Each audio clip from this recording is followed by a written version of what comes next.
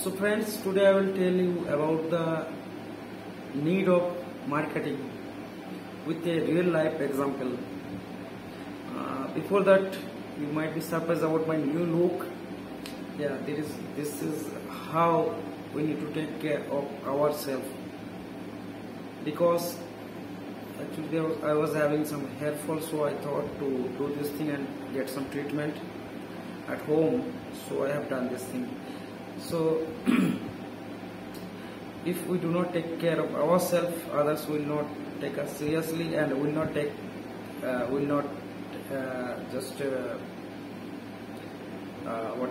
take us seriously or give that respect. If we cannot give ourselves self-respect, others will not give us respect. So today my son also told me to take him in my video, so that is why Soumil is here. I'm having some problem in my throat, so excuse me for that. Yeah, so I just wanted to share with you one problem, that most of the companies,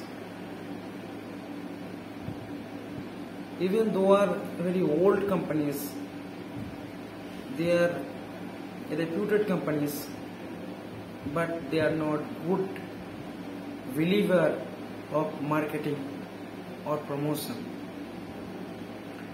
I am going to give you one example.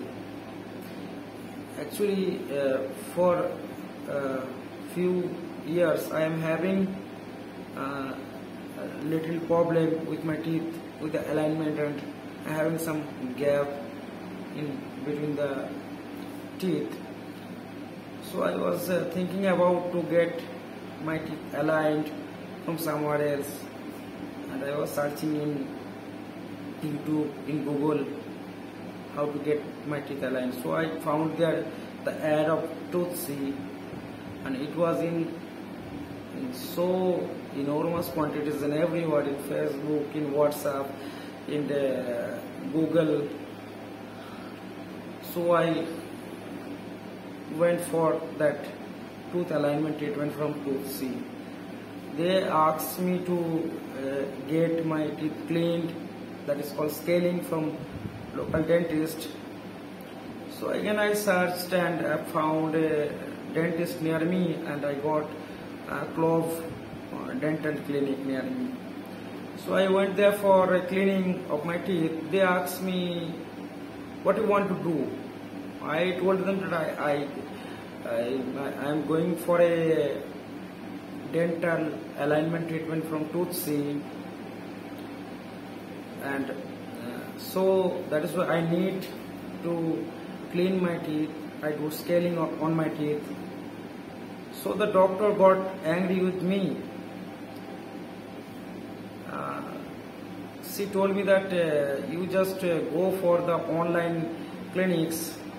They are not reputed, they are not this, they are not that, they are sometimes newspaper, you can see they are fraud. But I have done enough research before going for the Toothsy clinic.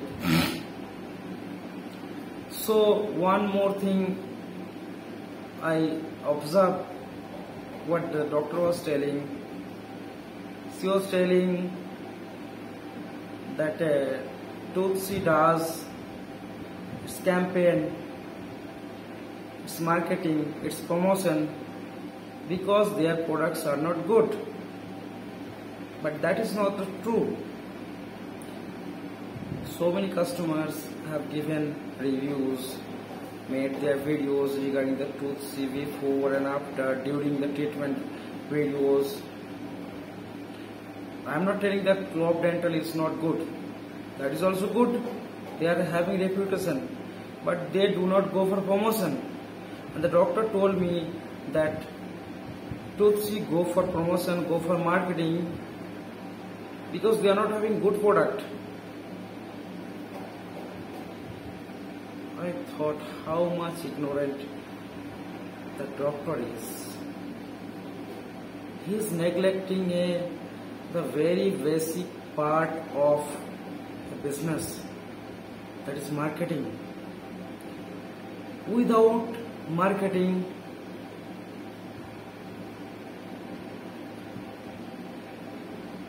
it is not possible to go ahead properly in any business.